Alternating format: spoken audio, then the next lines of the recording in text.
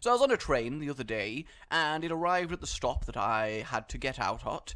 Get out of my house! Why are you all in my house, guys? There's not enough room in here for all of you. I keep telling you that. Either way, I was on a train, arrived at the stop, the doors open. Now, there was a lady with a pram who seemingly was alone, who, when the doors open, sort of kind of put her hands on the pram and kind of like moved it and seemed to struggle a little bit in the direction of the door, like gesturing towards getting off the train. And me, being the upstanding gentleman that I am, saw this was happening and basically, you know, in my own way, went to go offer help. But I thought the best way to do that would be to not actually say, like, do you need some help? No, I thought I'd just, you know, go ahead and just do it. So I walk up, put my hands on this, pram, and begin to start to take it to the exit of the train. At this point, I've realized she's actually just moved to go sit down at a seat that's now available and is now looking at me in abject horror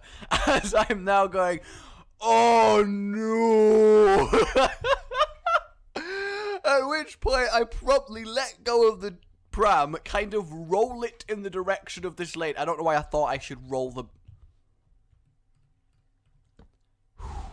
I don't know why I thought I should roll the baby on a train. I don't know why I thought that. But as I did, I leap out of the train entrance and very quickly walk away down the platform, hoping that she's now not calling the police. So that was how I nearly stole a baby. Good times, really. I mean, it was good intentions, at least. I had that going for me. I spend my days and all my nights watching YouTube vids at home. I don't get out much, I'm a recluse, I'm forever alone.